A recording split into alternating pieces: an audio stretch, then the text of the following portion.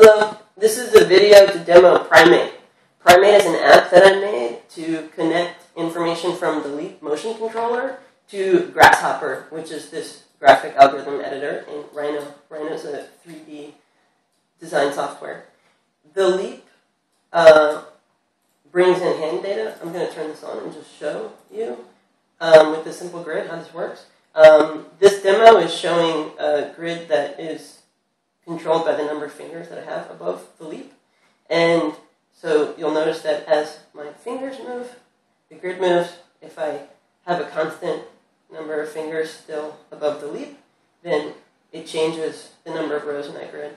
Obviously, the grid is also changing side to side. That's happening because in this Grasshopper definition, the palm speed is also being read, and that palm speed is being fed into the number of cells in the grid horizontally.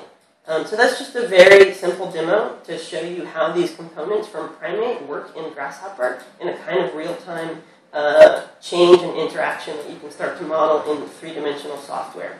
So these number of fingers are changing, and that's getting read into the number of rows at the same time that the speed and the position of the palm is getting read.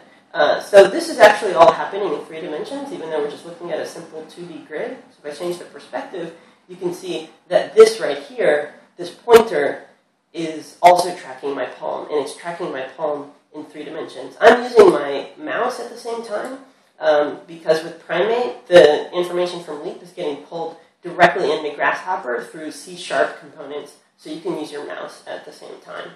I'll be posting further videos and more information at the bottom of this video. And please add any comments or any questions also below this video. For more information, this is on a timer, which I'm going to turn off now. For more information, you can go to my website, which is mcewenstudio.com. That's M-C-E-W-E-N studio.com. If you go to Research Primate Geometry, you'll see any updated information about Primate.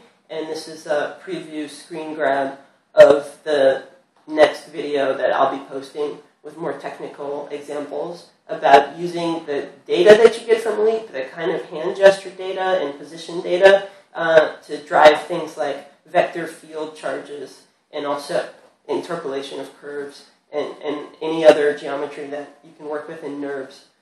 NURBS, non-uniform rational basis splines, being pretty much any geometry you can think of. So again, that's mcewenstudio.com, Primate. You can also email primate@mcewenstudio.com. Thanks.